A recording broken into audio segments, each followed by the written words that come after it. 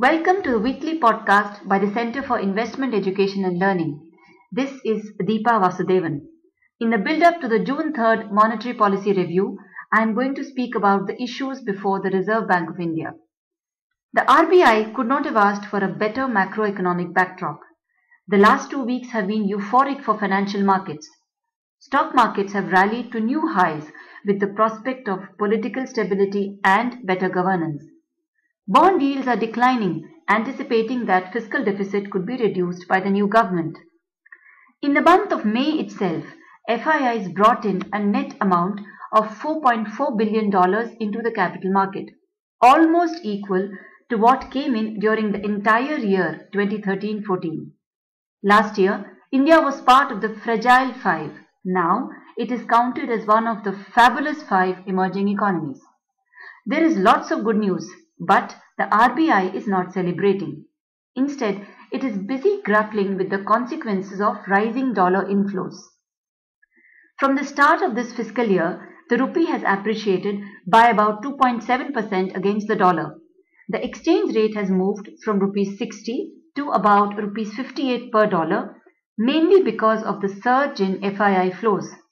Other factors such as a lower current account deficit and expectations of higher economic growth have also strengthened the rupee. The RBI has been buying dollars to prevent excessive rupee appreciation. In the process, it has accumulated dollar reserves of 11 billion this year. An appreciating rupee hurts exports. Already, growth in goods exports has tapered off to levels of 4 to 5% from the double-digit growth that we saw in late 2013. On the other hand, an appreciating rupee reduces the costs of imported items such as crude oil and gold. This keeps imported inflation under control, and we know that inflation management is a key priority for RBI. At this point of time, balancing the exchange rate to ensure that the rupee does not appreciate or depreciate too much is the most important task before RBI. Tinkering with monetary policy is neither necessary nor will it be beneficial. If RBI was to tighten monetary policy by increasing interest rates, the higher yields would attract more foreign inflows and strengthen the rupee further. Of course, growth would be adversely affected too. That's not good policy for an economy which is hoping to emerge from 2 years of below 5% growth on the back of fresh reform. What if RBI reduces rates?